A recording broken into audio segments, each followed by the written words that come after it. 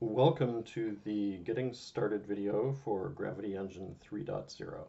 What we're going to do here is go from the simplest kind of hello world gravity engine scene we can create to a spaceship in a scene that changes its orbit based on user input. So we'll begin with an empty scene in Unity, and all gravity engine scenes are going to require an instance of the gravity engine singleton component. So let's go ahead and create an empty game object called gravity engine, GE for short, and we will add the gravity engine component. You can see here there are a number of breakout tabs in the inspector for this component. What we're going to work in are units that are dimensionless, so call them game physics units if you like. There are other choices. You can use orbital or solar units, and that changes how you enter masses, whether you use kilograms or heavier units, 10 to the 23 kilograms. Particularly important is this checkbox here, which is automatically add n-body, which allows the gravity engine to detect all objects that have a gravitational mass attached to them and evolve them as the scene plays. So let's go ahead and create an object in our scene. So we'll just create an empty object and we'll call that object planet. Let's get the capitalization the way we want it.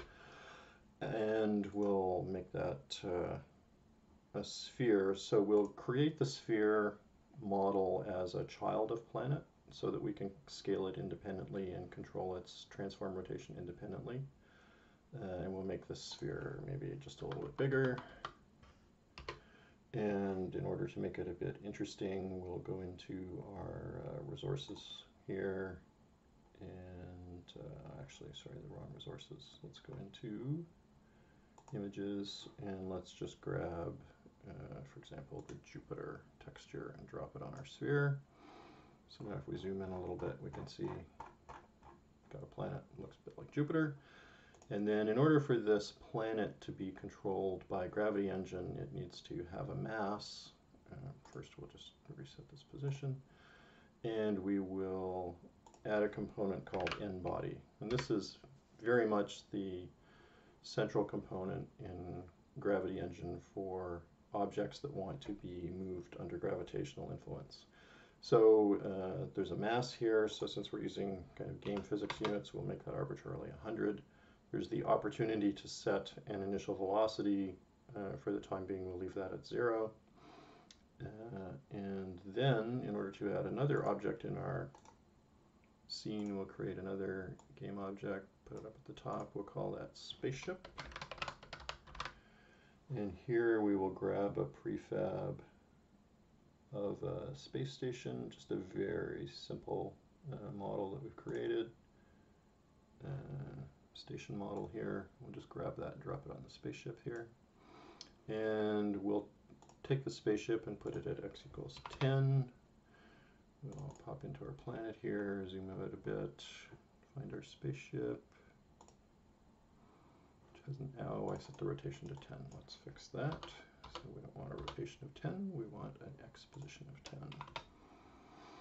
And then we will go ahead, because we want this also to be under gravitational control, and add an n-body component. So this spaceship in relation to the mass of a planet is effectively got a mass of 0. So we'll just leave that mass at 0. That's fine. Gravity engine won't complain. So that's really all we need to do to have kind of the hello world of the gravity engine scene. We're just going to move our camera back a little bit further to get some perspective here. And actually, while we're at it, let's just turn off the skybox and make the background white, just to make everything a little easier. So now when we press play in our scene, gravity engine detects the two n-bodies, updates their position every frame. Because we don't have a collider, the spaceship just falls through, and then as it gets closer to the planet, gets a lot of acceleration and goes hurling out the other side. Which isn't exactly what would happen physically. We would have a collision, we would change things around. So if we wanted our spaceship to be in orbit, we can go to the spaceship and give it some initial velocity. So in this case, if we want it to be going around the planet, if we give it some velocity in the y direction, then it won't, as it moves towards the planet, hit the planet, it'll move away. So let's try a y velocity of 3 in these dimensionless units and just take a look and see what happens with a bit of trial and error. So the spaceship goes off, it's going in an orbit of some path. But if we wanted to, for example, make an exactly circular orbit, it would be a bit of a challenge to get this velocity right. But before we tackle that problem, let's first of all add an element that allows us to see the orbit that the spaceship is in. So what we can do is we can add a new empty game object here, which we'll call Orbit Predictor.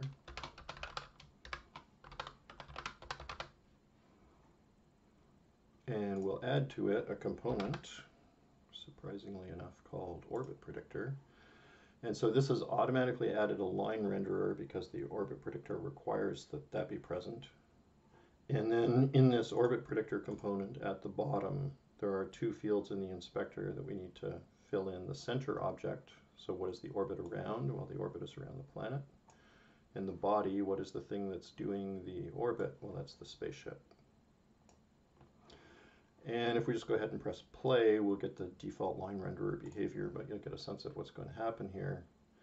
So our orbit's not far off from circular, actually, but you can see it's a little bit off circular. We also have the default material here, which is far from appealing. So let's go ahead and grab a material, say this dull red, drop it on the Orbit Predictor. Let's make the Orbit Predictor a little narrower, and let's see what that looks like. So now we can see the path of the orbit. And what's happening here is the orbit prediction is being updated every frame. So if we change the velocity of the spaceship, as we'll do in a minute with some key press controls, then we will see immediately the orbit change. Likewise, if another planet came close and started to perturb this orbit and change it, we would get the new prediction, assuming that the spaceship continued to orbit this planet. That assumption is built into the Orbit Predictor. But the orbit would get updated every frame as that other body moved by. So you'd see the orbit get perturbed. Let's stop that. Actually, maybe let's make that a little bit narrower still. So let's go back to the question of how we control the initial orbit other than by just changing this velocity. So changing this velocity is very hit and miss for a couple of reasons. The value of the velocity you need to, for example, be in a circular orbit will change as you get further away from the planet, and it will change as the mass of the planet changes. So you can go to Wikipedia or crack open some physics books and find the appropriate formulas, or we can take advantage of a component in Gravity Engine 3.0 that allows you to add an arbitrary orbit, which we'll call OrbitUniversal. Prior to version 3.0 of Gravity Engine, you had to choose between an elliptical orbit and or a hyperbolic orbit. This OrbitUniversal actually allows you to change smoothly from an ellipse to a parabola to a hyperbola, all with one component here. So similar to the Orbit Predictor, there's a center end body, so we need to say what the spaceship is in orbit around. So it's in orbit around the planet, and now you can see the default values here with a semi-parameter of 10 and an eccentricity of 0, and an eccentricity of 0 is the circular orbit we're looking for. We can see in the scene view exactly what path this orbit will have. And we have some choices. We can enter the eccentricity and the semi-parameter of the orbit and its orientation, or we can choose some other ways of representing the orbit. Essentially, it's just a different set of parameters for describing an orbit, where you can choose the major axis and just change the eccentricity with a slider if you wish. In this case, it is constrained to be an ellipse. Or you can, if you prefer to set the closest and farthest approach, so apogee is the farthest distance, we could change that to 20, and you have to hit return to update these fields. So now you've controlled the orbit that way. If you want to go back to double and you want the orbit to be hyperbolic, you can make the eccentricity larger than 1 and you get a hyperbolic orbit. So we'll go back to our circle, and we'll make it say 15 units in radius. And now if we go ahead and press play, we get exactly the orbit that we want. So that's pretty good progress. The last step is to find a way to control this spaceship and change its velocity and see the orbit update as we do that. So in order to do that, we'll add a component to this spaceship. I've created what I would regard as sort of the simplest possible script to do that. So it's called Getting Started Ship. So we'll add that component. It has a thrust, which will actually turn down a little bit to say maybe 0.2. And let's just take a look at that in demos, scripts here, getting started. The text previewer doesn't like the Visual Studio formatting that much, but essentially what we have here is a getting started script that is attached to an end body. So when it starts, it gets the end body component of the game object it's attached to. And then in the update method, which is here, if the key is a W, then it applies an impulse. What does it apply an impulse to? The ship. And the size and direction of the impulse is thrust times vector3.up. So that's in a specific direction. And in a real spaceship, you would probably add the whole WASD, maybe Q and E as well, to do all 3 dimensions and adjust it accordingly. But we're just trying to show the simplest possible case here. So with this script attached, when we run this scene and we press the W key, the orbit will be updated by calling into the gravity engine single using gravityengine.instance. So let's make our scene a little more palatable. We can go to maximize on play here. And so what I will do is I will start the scene.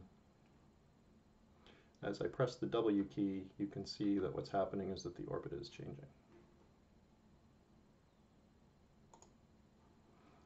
That concludes the getting started, where we went from an empty scene to a spaceship under user input. I hope that helps you get going with Gravity Engine. There are a number of other tutorials you can take a look at nbodyphysics.com. Feel free to use the support email nbodyphysics@gmail.com if you have questions. Thanks for your attention.